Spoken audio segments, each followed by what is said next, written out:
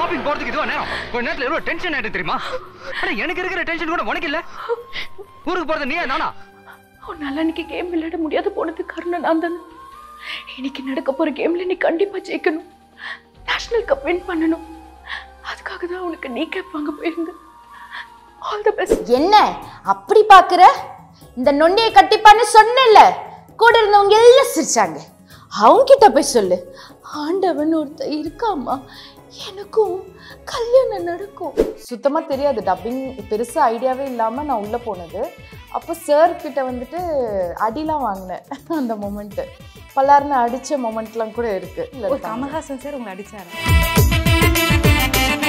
போக போக சிரிக்கிறது எனக்கு தெரியல. அப்படின்னா அழுகிறது, சினுங்கிறது, அந்த மாதிரி விஷயங்கள்லாம் எனக்கு வந்துருச்சு நேச்சுரல். ஆனால் சிரிக்க எனக்கு வரல. நான் ரொமான்ஸ் பண்ண அப்படின்னா எனக்கு வரலைங்க. பெண் தானே, பெண் சாஃப்ட்வேர்.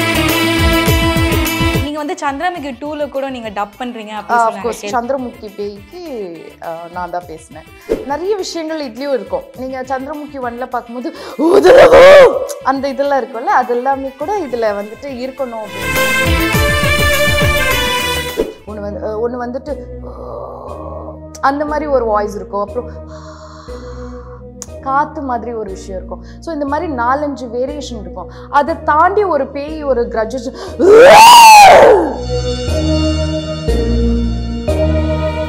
நான் பேசுற கேரக்டர் ஒன்று பைத்தியமா இருக்கும், இல்லை சைக்கோவா இருக்கும், இல்லை பாதிலே போட்டு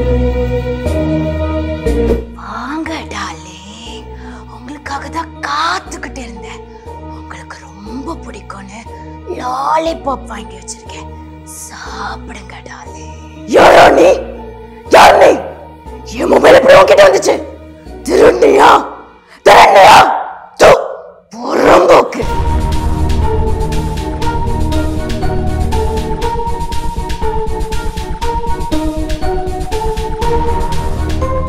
வணக்கம், எப்படி இருக்கீங்க? வணக்கம்ப்பா, நல்லா இருக்கேன். நீங்க எப்படி இருக்கீங்க? நல்லா இருக்கேன். as we all know, நீங்க வந்து பாத்தீங்கன்னா டாப் ஆக்டர்ஸ் எல்லாருக்குமே வந்து டப் பண்ணிருக்கீங்க. சமந்தா மேமா இருக்கட்டும், காஜல் அகர்வால், நயன்தாரா மேம், ஐஸ்வர்யா ராஜேஷ் அப்படின்னு சொல்லிட்டு. ஸோ நீங்க சொல்லுங்க, உங்களோட ஜேர்னி எப்படி ஸ்டார்ட் ஆச்சு as டப்பிங் ஆர்டிஸ்டா? in 2014 ஸ்டார்ட் ஆச்சு. பட் நான் சூஸ் பண்ணது கெரியர் வந்து டிஃப்ரெண்ட், வேற. அண்ட் ராதா ரவி அங்கிள் அப்போ தான் யூனியன் தலைவர், இப்போவும் அவர் தான் இருக்கார். அவங்க எங்களோட ஃபேமிலி ஃப்ரெண்டு. அப்போ அங்கிள் வீட்டுக்கு ஒரு வாட்டி எதர்ச்சியாக போயிட்டு இருக்கும்போது அப்போ நான் சொல்லிட்டு இருந்தேன் என்னோட எக்ஸ்பீரியன்ஸ் ஷேர் பண்ணும்போது, அங்கிள் சொன்னாங்க லைக் நடிக்கிறவங்களுக்கே பேச தெரியாது அந்த மாதிரி அவர் பேசிகிட்டு இருக்கும்போது அப்போ தான் ஒரு விஷயம் டப்பிங் இருக்கிறது அப்படின்னு எனக்கு தெரியும். ஸோ 2014 நான் கார்டு எடுத்து உள்ளே வந்துட்டு ஆஃப் ஸ்க்ரீனில் அப்படியே போயிட்டுருக்கு இப்போ வரைக்கும். as we all know, like வந்து பார்த்தீங்கன்னா கமல்ஹாசன் சார் கூட நீங்கள் வந்து ஒர்க் பண்ணியிருக்கீங்க அப்படின்னு சொல்லி கேள்விப்பட்டோம். ஸோ அந்த எக்ஸ்பீரியன்ஸ் பற்றி. என்னோட முதல் படம் அப்படின்னு பார்த்தீங்கன்னா உத்தம வில்லன், பார்வதி அவங்களுக்கு நான் பண்ணியிருந்தேன். அப்போது சுத்தமாக தெரியாது, டப்பிங் பெருசாக ஐடியாவே இல்லாமல் நான் உள்ளே போனது. அப்போ சார் கிட்ட வந்துட்டு அடிலாம் வாங்கினேன். அந்த மொமெண்ட்டு பல்லாருன்னு அடித்த மொமெண்ட்லாம் கூட இருக்குது. ஏன்னா அவர் ஒரு ஷார்ட் வந்து பார்வதி மேம்க்கு வந்து எதுவுமே இருக்காது, டயலாக் இருக்காது, அவங்க சஜஷனில் இருப்பாங்க. கமல்ஹாசன் சார் உங்களை அடிச்சாரா? ஆமாம், ஓகே.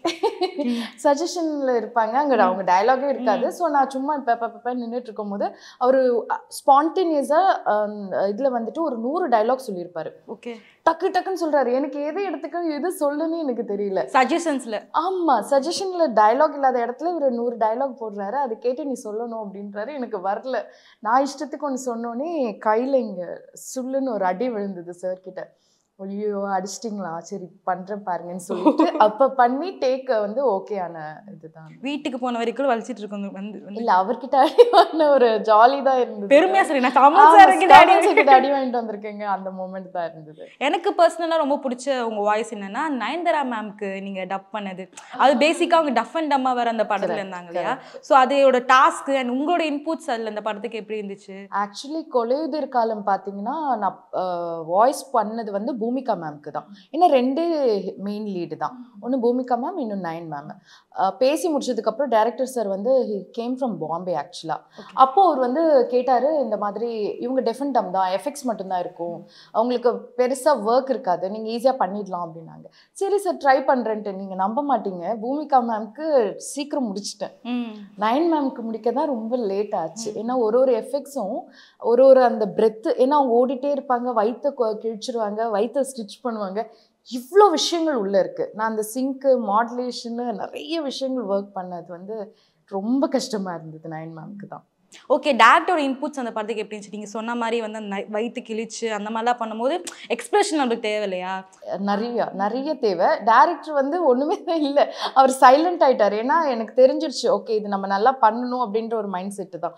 ஸோ நானாக அங்கே ஒர்க் பண்ணேன்னா என்னால் ஒர்க் பண்ண முடியாது. அந்த இடத்துல இப்போ நான் இருந்து என்னோட வயிற்று ஒருத்தவங்க கிழிச்சிட்டாங்க அப்படின்ற பட்சத்தில் தான் என்னால் என்ன கொடுக்க முடியுமோ அதை நான் வந்து அங்கே பண்ணிட்டு இருந்தது. ஆஸ் டப்பிங் ஆர்டிஸ்டாக வந்து பார்த்தீங்கன்னா இந்த கோஸ்ட் வாய்ஸ், ரொமான்டிக் வாய்ஸ் அப்படின்னு சொல்லிட்டு நிறைய ஜானர்ஸ் இருக்கு இல்லையா? உங்களுக்கு எது கம்ஃபர்டபுள், நீங்கள் எதை விரும்பி பண்ணுவீங்க? ஆரம்ப கட்டத்தில் பார்த்தீங்கன்னா எனக்கு எல்லாமே கஷ்டமாக இருந்தது. ஒரு ஸ்டேஜில் ஒன்று கற்றுப்போம்ல, அப்படி கற்றுக்கும் போது எனக்கு வந்துட்டு பேய் இது ரொம்ப டஃப்பாக இருந்தது. ஏன்னா என்னோட 3வது படமே காஞ்சனா 2. நான் நித்யா மேனன் மேம்க்கும் பேசணும், தாப்சி மேம்க்கும் பேசணும், பேய்க்கும் பேசணும். ஸோ அந்த படம் மொத்தம் பேசணும். ஆமாம், பேய்க்கும் பேசணும். நான் மொத்த படத்தையும் என் கையில் கொடுத்துருந்தாங்க என்னை நம்பி. அப்போது வந்துட்டு எனக்கு அந்த பீரியடில் அது ரொம்ப டஃப்பாக நான் ஃபீல் பண்ணது. அப்புறம் போக போக சிரிக்கிறது எனக்கு தெரியல. அப்படின்னா அழுகிறது, சினுங்கிறது, அந்த மாதிரி விஷயங்கள்லாம் எனக்கு வந்துருச்சு நேச்சுரல். ஆனால் சிரிக்க எனக்கு வரல. நான் அப்படி சிரிப்போம் நம்ம. அவங்க வந்து க்யூட்டாக சிரிக்கணும், சட்டிலாக சிரிக்கணும், இந்த மாதிரி ஸ்மைல், லாஃப், இதுலேயே வந்து நிறைய ஜானர்ஸ், நிறைய வேரியேஷன்ஸ் கேட்பாங்க. எனக்கு அது வரல. அது ஒரு பீரியடில் டஃப்பாக இருந்தது. இப்போ பார்த்தீங்கன்னா இந்த பெட்ரூம் சீனுன்னு சொல்லுவாங்க, அது எனக்கு ரொம்ப ரொம்ப டஃப்பாக இருக்கும். டஃப்பாக இருக்கா? எனக்கு வரவே வராது. ரொமான்ஸ் பண்ண அப்படின்னா எனக்கு வரலைங்க. பெண் தானே, பெண் சாஃப்டாக இருப்பான்னு நினைக்காதீங்க, எனக்கு வரல அப்படின்ட்டு. ஸோ ஒரு படம் பண்ணும் போது அப்படியே லேர்ன் பண்ணேன். அந்த காஞ்சனா 2 லைட்டாக ரீக்ரியேட் பண்ணிங்கன்னா நல்லாயிருக்கும் அப்படின்னு. என்ன அப்படி பார்க்குற? இந்த நொண்டியை கட்டிப்பான்னு சொன்னேன்ல, கூட இருந்தவங்க எல்லாம் சிரிச்சாங்க. அவங்கிட்ட போய் சொல்லு, ஆண்டவன் ஒருத்தர் இருக்காமா, எனக்கும் கல்யாணம் நடக்கும். இதுதான் என்னோட first dialogue for Nithya Menon. Taapsee அவங்களுக்கு பார்த்தீங்கன்னா ஃபுல்லாகவே அந்த பேய் இதுதான் நிறைய அவங்க பேசிகிட்டே இருப்பாங்க.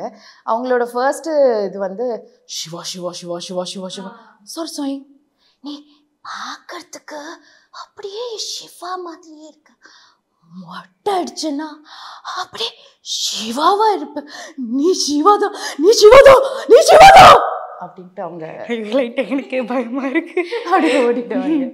ஸோ ஆக்சுவலி ஆல் நோ வந்து பார்த்தீங்கன்னா நீங்கள் நயன்தாரா மேம் கொடுத்துருக்கீங்க, சமந்தா மேம் கொடுத்துருக்கீங்க, காஜல் அகர்வால் அவங்க எல்லாருமே கொடுத்துருக்கீங்க இல்லையா? ஸோ இதில் பண்ணல உங்களுக்கு பர்சனல் ஃபேவரட்னா நீங்கள் எந்த ஆக்ட்ரஸ் சொல்லுவீங்க? எனக்கு எல்லாருமே ரொம்ப பிடிக்கும். பட் என்னோட லக்கி சாம் அஃப்கோர்ஸ் எல்லாருமே தான். பட் என்னோட கம்ஃபர்டபுள், என் வாய்ஸ்க்கு வந்து செட் ஆகுது அப்படின்னு சொன்னால் எல்லாருமே சொல்கிறது இண்டஸ்ட்ரிக்குள்ள ஒன்று நித்யா மேனன் மேம், இன்னொன்று வந்து மஹிமா நம்பியார். ஓகே, இப்போ ரீசெண்ட் டேஸில் பார்த்தீங்கன்னா ஐஸ்வர்யா தத்தா அவங்களுக்கு நான் வந்துட்டு நிறைய படங்கள் பண்ணிகிட்ருக்கேன். ஸோ இப்போ அவங்களே வந்துட்டு சொல்ல ஆரம்பிச்சிட்டாங்க டைரக்டர்ஸ் கிட்ட. இப்போ நேற்று கூட அவங்களோட படம் ஒன்று நாதமுனி அப்படின்ட்டு ஒரு படம் முடிச்சுட்டு தான் வந்தேன்.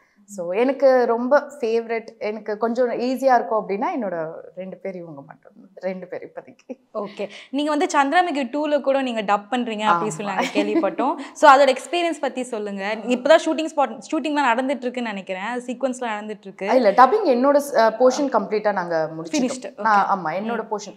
நான் ஆக்சுவலாக அதில் உள்ள நிறைய ஆர்டிஸ்ட் இருக்காங்க, லீடிங் எல்லாருமே. நான் சுபிக்ஷா அவங்களுக்கும் பேசியிருக்கேன்.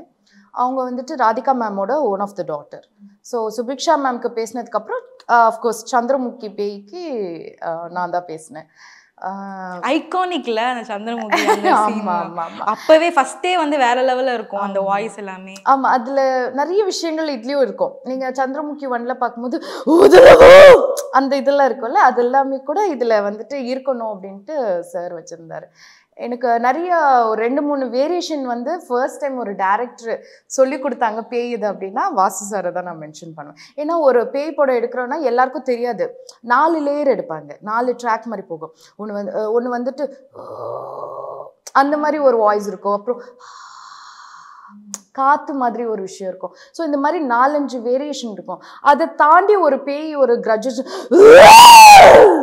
அந்த மாதிரி ஒரு வாய்ஸும் நம்ம கொடுக்கணும். ஸோ இந்த மாதிரி ஒரு 5-6 லேயர் எடுக்கும் போது வாசு சார் வந்து எனக்கு ஒரு விஷயம் சொல்லி கொடுத்தாரு. உள்ள வந்துட்டு இது பண்ணு, அது எப்படின்னா ஃபன்னியாக இருக்கும் ஆக்சுவலாக. இந்த ஆட்டோ சவுண்டு ஆட்டோ ஸ்டார்ட் ஆகுது ஒரு மாதிரி அது ஆக்சுவலாக சொல்லக்கூடாது. இப்போ நான் சொல்ல முடியாது. ஸோ அப்போ சார் வந்து உள்ள வந்து சொல்லி கொடுத்தாரு. நான் அதை அவர்கிட்ட கேட்கலான்னு நினச்சேன், சார் நான் இதை வீடியோ எடுத்துக்கிட்டா வீட்டில் போய் பீத்திப்பேன் அப்படின்ட்டு. பட் அங்கே அந்த ஒர்க் முடிக்கணும். ஏன்னா எனக்கு என் கையில் கொடுத்த ஒர்க் வந்து ரொம்ப ஹெவி, சந்திரமுகி 2. ஸோ அவங்களுக்கு நல்லா பண்ணணும் அப்படின்றதுனால அப்படியே ஒரு ஃப்ளோவில். But wonderful experience. Actually Vasu sir பற்றி சொல்லுங்கள். அவர் கூட வந்து he's iconic director of Tamil சினிமானே சொல்லலாம். ஸோ அவர் கூட இருந்த மூமெண்ட்ஸு, ஸோ அதை பற்றி ஷேர் பண்ணுங்கள். சார் வந்துட்டு நான் ஃபஸ்ட் டைம் ஆக்சுவலாக முன்னாடி தெரியும், லைக் ஃபேமிலி மூலியமாக சாரை தெரியும். பட் ப்ரொஃபஷ்னலாக எனக்கும் அவருக்கும் கனெக்ட் இல்லை. This is my first movie with Vasu sir. அவருக்கு நான் யாருன்னு தெரியாது, இன்னார் வீட்டு பொண்ணுன்னு தெரியாது. அப்போ வந்துட்டு பயந்துட்டே இருந்தேன். ஏன்னா எனக்கு முன்னாடி வந்து சுபிக்ஷா மேம்க்கு நான் பேசும்போது கோ-டைரக்டர் சார் தான் உட்காந்துட்டு இருந்தார். சந்திரமுகி பேசும்போது டைரக்டர் சார் வருவாருன்ட்டே நான் எதிர்பார்க்கவே இல்லை. நம்ப மாட்டீங்க. ஜென்ரலாக sound engineer sir room, console room சொல்லுவோம். நாங்கள் ஒர்க் பண்ணுற ரூம் இட்ஸ் டிஃப்ரெண்ட், பக்கத்தில் இருக்கும். சார் உள்ள வந்து உட்காந்துட்டு இருந்தார். அப்போ எனக்கு எவ்வளோ பேனிக் அட்டாக் வந்திருக்கும்னு நினச்சி பாருங்க. எனக்கு ஹெவியாக இருந்தது. என் போர்ஷன்ஸ் எல்லாமே ரொம்ப ஹெவி. ஏன்னா லாஸ்ட் 3 ரீல்ல ஃபுல்லாக அவங்க இருப்பாங்க. அந்த உங்களுக்கே தெரியும்ல, ஜோ மேம் பண்ணியிருக்க அது எல்லாமே இதில் கம்ப்ளீட்டாக இருக்கும். ஸோ சார் வந்து ஒரு விஷயமா இருக்கட்டும், பேசின விதமாக இருக்கட்டும், கிளம்பும் போது கூட பேடா அப்படின்ட்டு தான் போனார். அப்போ தான் நான் கேட்டேன், சார் ஒரே ஒரு பிக்கான்னு வா வா வா அப்படின்னு சொல்லிட்டு ரொம்ப கூலாக அந்த டென்ஷனே கொடுக்கல, நல்ல ஃப்ரீடம் கொடுத்தாரு. நானே கேட்டேன், சார் இந்த விஷயம் பண்ணலாமா, இந்த விஷயம் போடலாமா, இந்த எஃபெக்ட் பண்ணலாமா அப்படின்னோடனே ஃபுல் ஃப்ரீடம் கொடுத்தாரு. நல்லா ஜாலியாக பண்ணுவோம் அந்த படம். ஓகே. இப்போ வந்து பார்த்தீங்கன்னா வந்து மூவி ரிலீஸ்க்கு முன்னாடியே வந்து நீங்கள் எல்லா சீன்ஸையும் பார்த்துருவீங்களா, ஹீரோயின்ஸ் ஆக்ட் பண்ணது? அது ஆக்சுவலி அட்வான்டேஜ்னே சொல்லலாம். உங்கள் ஃப்ரெண்ட்ஸ் கிட்ட போய் இது மாதிரி சொல்லியிருக்கீங்களா, இங்கே பாருங்க சீன் நான் முன்னாடியே பார்த்தேன், தேட்டரில் போய் பார்க்க இது எனக்கு முன்னாடியே தெரியும் அப்படின்னு சொல்லிட்டு? எப்படி சொல்கிறது, இப்போது நான் பேசுகிற கேரக்டர் ஒன்று பைத்தியமாக இருக்கும், இல்லை சைக்கோவாக இருக்கும், இல்லை பாதிலே போட்டு தள்ளிடுவாங்க. அந்த மாதிரி படங்கள்லாம் என்னால் முழுமையாக பார்க்க முடியாது. பட் லாஸ்ட் வரைக்கும் இருக்காங்க அப்படின்னா, ஃபார் எக்ஸாம்பிள் இப்போ ஆதிபுருஷ் கிருத்தி அவங்களுக்கு நான் தான் பண்ணியிருந்தேன் சீதா ரோல். ஸோ அப்போது அந்த படங்கள் பண்ணும்போது கூட ஓகே அதெல்லாம் பார்க்க முடிஞ்சுது. பட் சில படங்கள் நடுவுலேயே சாவடிச்சிருவாங்க, இதுவாக இருக்கும்போது என்னால் முழுசாக பார்க்க முடியாது. அண்ட் இன்னொன்று ஒரு விஷயம் என்னென்னா, இப்போ தமிழ் படங்களை தவிர்த்து ஹாலிவுட் மூவிஸ்ன்னு போயிட்டிங்கன்னு வச்சுக்கோங்களேன், டிசி, மார்வல். நான் இவங்களுக்கு வந்துட்டு ஆரம்ப காலத்துலேருந்து பேசிகிட்ருக்கேன். Start from Jumanji. ஜுமான்ஜிலேருந்து நான் இப்போ வரைக்கும் டாக்டர் ஸ்ட்ரேஞ்ச் வரைக்கும் நான் பண்ணியிருக்கேன். இப்போது எரிக் கார்ட்டரும் பண்ணியிருக்கேன், ஷீ ஹல்க், நிறைய படங்கள் பண்ணியிருக்கேன். அது வந்து அக்ரிமெண்ட்டு. நான் என்ன கேரக்டர் நேம் பேசுகிறேன், யாருக்கு பேசுகிறேன், என்ன படம் வரைக்கும் சொல்லக்கூடாதுன்ட்டு ஒரு 6 பக்கத்தில் அக்ரிமெண்ட் ஒரு இருக்கும். இப்போ சொல்லிட்டீங்களே, பரவாயில்ல. இல்லை இப்போ ஒன்றும் பிரச்சனை இல்லை, ஏன்னா அது ரிலீஸ் ஆகிடுச்சு. ஸோ ஏன்னா எரிக் கார்ட்டர்னு சொன்னேன், யாருக்குன்னு சொல்லலை. ஸோ அந்த மாதிரி அக்ரிமெண்ட் போட்டு தான் இது பண்ணுவாங்க. ஸோ ஃப்ரெண்ட்ஸ்கிட்டையும் ஷேர் பண்ண முடியாது, ஃபேமிலிக்கிட்டையும் ஷேர் பண்ண முடியாது, எதுவும் பண்ண முடியாது. பட் நான் கொஞ்சம் பேட் கேர்ள் தான். ஏன்னா ஒரு ப்ராமிஸ் பண்ணால் இவங்கள ஒதுக்கிட்டு பண்ணுவோம் அப்படின்னுவோம்ல, அதில் வந்துட்டு இவங்கெல்லாம் வந்துடுவாங்க. ஸோ மோஸ்ட்டாக படங்கள் வந்து நீங்கள் கேட்டிங்கன்னா சில படங்கள் தான் பார்ப்போம், மொத்த படங்கள் வந்து பார்க்க முடியாது எங்களால். ஓகே. நம்ம ஓகே வந்து பார்த்தீங்கன்னா தேட்டரில் போய் பார்க்குற எக்ஸ்பீரியன்ஸே வந்து வேறு லெவலில் இருக்கும். ஸோ அந்த லைவ் எக்ஸ்பீரியன்ஸ் எப்படி இருந்துச்சு? சம்டைம்ஸ் இப்போ எமோஷனல் ஆயிருக்கீங்களா அந்த ஸ்க்ரீனில் பார்க்கும் போது? நம்ப மாட்டீங்க, நான் வந்து என்னோட படங்கள் நான் பேசின நான் ஒரு 350 படங்கள் பண்ணியிருக்கேன். அதில் 100 படங்களுக்கு மேலே வந்து ஹாரர் ஃப்ளிக் தான் நான் பண்ணது. ஆனால் நான் போய் தேட்டரில் உட்காந்து நான் பேசின படம் அப்படின்னு பார்த்தீங்கன்னா காஞ்சனா 2 மட்டும்தான் லாஸ்ட்டாக இருக்கும். ஸோ மற்றது எதுவுமே நான் பார்க்கல. ஏன்னா அது தெரியல ஏன் பார்க்கலன்னு எனக்கு இப்போ வரைக்கும் தெரியல. பட் ஃபேமிலி ஃப்ரெண்ட்ஸ் எல்லாருமே போவாங்க, நான் போனதில்லை. எப்படி இருந்துச்சு அந்த காஞ்சனா 2 போய் தேட்டரில் பார்த்தீங்கல்ல? அந்த திருப்தியாக இருந்தது. ஓகே நம்ம ஏதோ நல்ல விஷயம் பண்ணியிருக்கோம் அப்படின்ற ஒரு திருப்தி எனக்கு முழுமையாக கிடைச்ச ஒரு படம் அது. ஐகானிக் சீன் அந்த பேய் சீன்னா வந்து அந்த ஹலோ நான் பேய் பேசுகிறேன் அந்த படத்தில் வந்து அந்த டைலாக்ஸ் தான். ஸோ அதை அப்படியே நீங்கள் பண்ணி காமிக்கிறீங்க லைவாக, நல்லா இருக்கும் அப்படின்னு. நான் அது பார்த்தீங்கன்னா ஓவியா மேம்க்கு தான் பேச போயிருந்தேன். அதில் கம்ப்ளீட்டாகவே அவங்க பேய் தான். ஸோ நார்மல் ஹியூமன்லேருந்து பேயாக மாறுற அந்த ஒரு சீனே இங்கே கிடையாது. அதுக்கப்புறம் தான் அந்த ஆவி வந்து ஐஸ்வர்யா ராஜேஷ் மேம் உடம்புக்குள்ள போகும். அது வந்து என்னன்னா அவங்களுக்கு ரொம்ப பேய்லாம் இருக்காது, அவங்களுக்கு ஒரு மாதிரி செடியூசிங்காக ஒரு வாய்ஸ் தான் பேய்க்கு கேட்டிருந்தாங்க. ஸோ ஓவியா தான் இல்லை அவங்கள்தான், ஐஸ்வர்யா ராஜேஷ் அவங்களது. வாங்க டார்லிங், உங்களுக்காக தான் காத்துக்கிட்டு இருந்தேன். உங்களுக்கு ரொம்ப பிடிக்கும்னு லாலிபாப் வாங்கி வச்சிருக்கேன். சாப்பிடுங்க டாலே. சூப்பர். இப்போ அந்த ஓவியா மேம் தான் பேசிட்டீங்க. ஓவியாதா? யாரா நீ? யார் நீ? என் மொபைல் எப்படி உன்கிட்ட வந்துச்சு? திருண்டியா? பொறம்போக்கு. பொறம்போக்கா? அப்படி நிறைய வரும். அப்படி பி போட்டுக்கலாம் அப்படின்னு. ஸோ ஓகே, நீங்கள் வந்து மோஸ்ட்லி எல்லா ஹீரோயின்ஸ் வந்து நீங்கள் கவர் பண்ணிட்டீங்க அப்படின்னு நினைக்கிறேன். உங்களுக்கு இருக்கிற அந்த ட்ரீம் ஹீரோயின் இந்த ஆக்ட்ரஸ் நான் வந்து கொடுக்கணும் அப்படின்னா நீங்கள் யார் கொடுப்பீங்க? நான் ஆக்சுவலி எல்லா ஆர்டிஸ்ட்டுக்கும் பேசிட்டேன். 3 ஆர்டிஸ்ட் தவிர்த்து யாருன்னு கேட்டிங்கன்னா Trisha ma'am, Sai Pallavi ma'am and Keerthy Suresh ma'am. எனக்கு அமையவே இல்லை இப்போ வரைக்கும். பட் அதர் தென் தீஸ் 3 எல்லாருக்கும் நான் பேசியிருக்கேன். அண்ட் நீங்கள் சொல்லிங்க சாய் பல்லவி மேம் கூட பண்ணணும் அப்படின்ட்டு. நீங்கள் ஏதாவது உங்களுக்கு பிடிச்ச அவங்க பண்ண ஃபிலிம்ஸ்லேயே வந்து ரொம்ப பிடிச்ச ஒரு சீன்ஸு அப்படின்னா நீங்கள் அதை பண்ணி காமிச்சிங்க ரொம்ப நல்லாயிருக்கும். ஆக்சுவலி ஒரு இன்சிடென்ட் இருக்குது. ஷாம் சிங் ராய் மூவி அப்போது எனக்கு 2 வாய்ஸ் டெஸ்ட் போனேன் நான். Madonna Sebastian மேம்க்கும் Sai Pallavi மேம்க்கும். Luckily 2 வாய்ஸும் okay ஆச்சு. ஓகே. பட் ஆனால் நான் வந்துட்டு அடங்கமொழியில் வந்து பூர்ணா மேம்க்கு வந்து லாயர் கேரக்டர் பண்ணியிருக்கும் போது டேரக்டர் சஜஸ்ட் பண்ணது இல்லை, சாய் பல்லவி மேம்க்கு எப்படியோ மேனேஜ் பண்ணிடலாம், பட் இவங்களுக்கு தான் கொஞ்சம் ஹெவி ஒர்க்குன்னு சொல்லிட்டு அது போயிடுச்சு. அதுக்கப்புறம் அடுத்து ஒரு மடோனா செபாஸ்டின் மேம் படம் வரும்போது தான் ரொம்ப ஃபீல் பண்ணேன். ஐயோ இவங்களுக்கும் அப்போ வந்திருக்கு, ஸோ சாய் பல்லவி மேம்கே பேசியிருக்கலாமே அப்படின்ட்டு ஃபீல் பண்ண ஒரு மொமெண்ட் இருக்கு. எனக்கு சாய் பல்லவி மேம் படம் பார்த்தீங்கன்னா மாரி 2 எனக்கு ரொம்ப பிடிக்கும். நான் டார்லிங் உன்னை பார்க்க அப்படின்னு வந்து இருக்கும்போது நீ பாட்டு கண்டுக்காம போய் நிற்கிற சொல்லு டார்லிங் அப்படின்னு அப்படி கண்ணை மூடி கேட்டால் அந்த வாய்ஸ் மாதிரி லைட்டாக இருக்கு. ஸோ எனக்கு அந்த சீன் பர்டிகுலராக ரொம்ப பிடிக்கும். கோலிவுட்ல நம்ம எல்லாமே வந்து கவர் பண்ணிட்டோம் இல்லையா, லைக் பாலிவுட் அந்த மாதிரி உங்களுக்கு பிடிச்ச ஒரு ஐகானிக் ஆக்டர்ஸ்க்கு எனக்கு பேசணும் ரொம்ப பிடிக்கும் அப்படின்னு சொல்லி ஒரு ஆக்டர்ஸ் இருக்காங்களா? எனக்கு அப்படி நீங்க கேட்டீங்கன்னா எனக்கு தீபிகா படுகோன் அவங்கள ரொம்ப தீபிகா படுகோன். ஆமா, எனக்கு அவங்கள ரொம்ப பிடிக்கும். அவங்க ஆக்டிங் எனக்கு ரொம்ப பிடிக்கும். அண்ட் வித்யா பாலன் மேம் எனக்கு அவ்வளோ பிடிக்கும். ஸோ எனக்கு இஃப் பாசிபிள் ஏதாவது ஒரு படம் இந்த மாதிரி அமைஞ்சது அப்படின்னா எனக்கு அவங்களுக்கு பண்ணணும்னு ஆசை இருக்கு. ஓகே, அப்படியே வந்து ஒரு ஃப்ளாஷ்பேக் நம்ம போகலாம். ஆக்சுவலி கில்லி படம் வந்து ஐகானிக் ஒரு படம்னே சொல்லலாம். அந்த எல்லா சீன்ஸுமே வந்து ரொம்ப ஐகானிக் சீன்ஸு. ஸோ அதே வந்து நீங்கள் ஒரு லைவ் டப்பிங்காக பண்ணால் எப்படி இருக்கும் அப்படின்னு சொல்லிட்டு நம்ம இன்னைக்கு பார்க்க போகிறோம். ஷோர். எனக்கு டயலாக் மட்டும் கொஞ்சம். எங்க போயிருந்த? ஷாப்பிங் போயிருந்தேன். ஷாப்பிங் போறதுக்கு இதுவா நேரம்? கொஞ்ச நேரத்துல எவ்வளவு டென்ஷன் ஆயிட்டு தெரியுமா? ஆனா எனக்கு இருக்கிற டென்ஷன் கூட உனக்கு இல்ல. ஊருக்கு போறது நீயா நானா? உன்னால அன்னைக்கு கேம் விளையாட முடியாது போனது காரணம் நான் தானே. இன்னைக்கு நடக்க போற கேம்ல நீ கண்டிப்பா ஜெயிக்கணும், நேஷனல் கப் வின் பண்ணணும். அதுக்காக தான் உனக்கு நீ கேட்பாங்க போயிருந்தேன். All the best. as you say, நீங்கள் வந்து பார்த்தீங்கன்னா த்ரிஷா மேமோட ஃபேன் அண்ட் அவங்களுக்கு வந்து நீங்கள் வந்து டப் பண்ணும் அப்படின்னு சொல்லிட்டு சொல்லியிருந்தீங்க. ஆஃப்டர் 15 இயர்ஸ் கழிச்சு வந்து பார்த்தீங்கன்னா தளபதி அண்ட் விஜய் அவங்க வந்து லியோ படத்தில் வந்து இணைஞ்சிருக்காங்க. ஸோ வந்து நம்மளுக்கு தெரியாது இல்லை, மூவி சீன்ஸ்லாம் எப்படி இருக்கும்னு தெரியாது. பட் ஒரு ஃபிக்ஷனாக வந்து பிடிஎஸ்ல அவங்க எப்படி பேசியிருப்பாங்க, அந்த சீன் வந்து எப்படி இருக்கும், அந்த லைவ் ஸ்பாட்டில் எப்படி இருக்கும் அப்படின்னு சொல்லிட்டு நம்ம சும்மா உங்கள் வாய்ஸில் எனக்கு கேட்கணும் அப்படின்னு சொல்லி தோணுது. ஸோ ட்ரை பண்ணலாமா? கண்டிப்பா. Hi V, this is Trisha here and after 15 years கழிச்சு நம்ம 2 பேர் சேர்ந்திருக்கோம் and world wide away இது வந்து everyone is like celebrating தான் சொல்லணும். and moreover வந்துட்டு நம்ம காஷ்மீர் போன அந்த fun moments and it's like precious to me and நிறைய சம்பவம் வந்துட்டு ஃப்ளைட்ல நடந்தது. You want me to say that? இல்லை, கண்டிப்பா அது இப்போ சொல்ல மாட்டேன்.